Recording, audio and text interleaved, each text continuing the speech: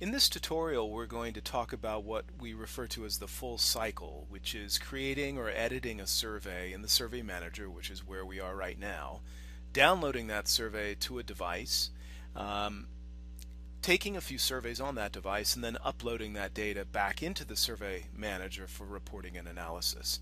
So I have my iPhone here with a survey on it. I'll just bring it up onto the screen.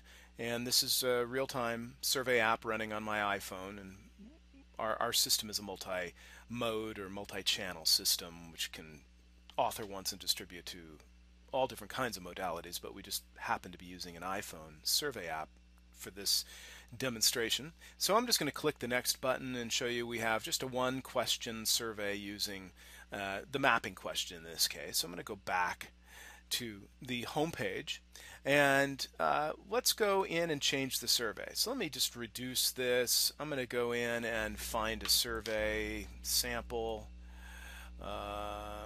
sample iPhone, and let's search for that. I think I have a few. Yeah, I have a few surveys. Let's go ahead and just edit this one rather than creating a whole new survey. And you'll see here we're in the wizard now. Step 1, defining questions, customize, assign, and optional features. So I'm just going to jump into step 3 and assign this survey to my iPhone.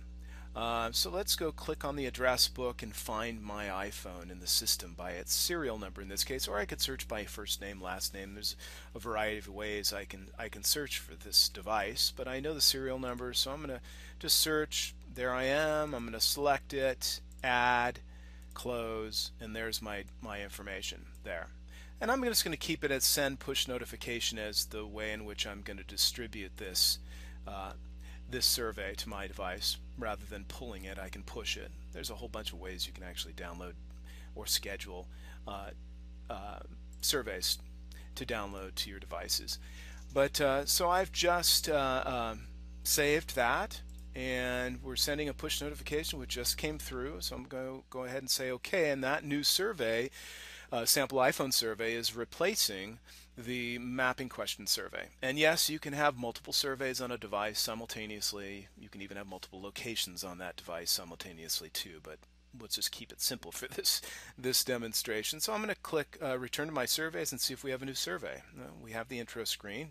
Sure enough, now we have an 8-question survey I'm looking at. Here are some picker wheels, drop downs, single choice, select all that apply, ranking, questions, open-ended with media capture. I can take a video or a picture if I wished, slider scales. And before we click submit, why don't we go into the reports tab. I'm going to reduce my screen here.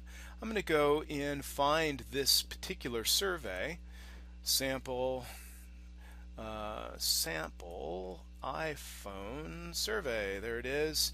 And let's see what we have. We have 728 surveys. So now let's bring our phone back up onto the screen. I'm going to click submit now. And after that finishes its upload, which it's just done, I will reduce this. And I'm just going to do an update location count and see if my 178 changes. And sure enough, 179. So the data just made its way up from my iPhone up into the Survey Manager account, and the end date confirms that.